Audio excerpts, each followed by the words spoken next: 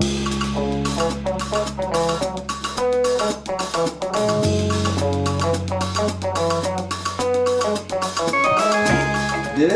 is the Rocket Wide with channel islands. They designed it with Mike Andrews, and essentially it's kind of a modified version of the original Rocket 9. So when we were working with Mike in the shaping bay, we really loved the Rocket 9, where it was going and how much control you got, and it turned out where we kept riding it in better and better waves and was feeling amazing. So we kind of looked backwards and we were like, hey, we want that same amount of speed that you can generate and a lot of that control.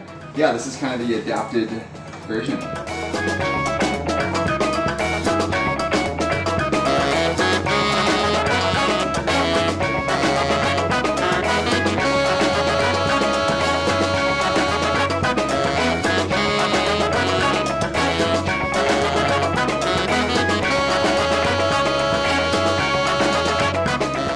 One of the most interesting parts of the Rocket Wide is just kind of like that low entry rocker, which you can see, and it just seems to really help on that initial paddling into waves. You know, when it's kind of not lifting you up, but you kind of have to work a little bit to get into it. This kind of just glides straight in and kind of just lets you start the wave just right off the entry with speed. Basically built for like the smallest waves that you're gonna want to go surf. Yeah, like from like 1 to 4 feet. Generally really soft and mushy waves, and it just kind of has an easy glide off the takeoff, and it's just really user friendly and just generates a ton of speed. But since it's kind of based around the concept of that original Rocket 9, you still do get a high level of control once you have the speed.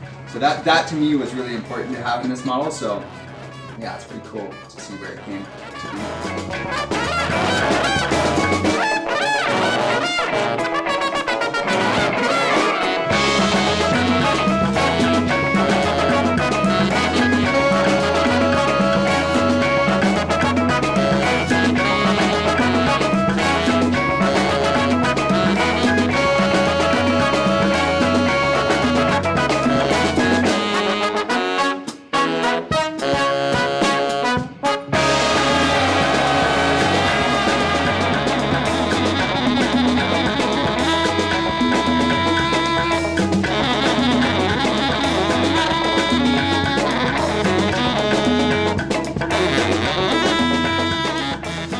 Channel has been doing the spine tech technology, which you can see here. It's kind of a carbon fiber strip inlaid, and it really seems to work well, and kind of, for my liking, the shorter models that they offer. This one specifically, you ride it a couple inches shorter than your general shortboard. So for me, the spine tech works insane in the Rocket Wide.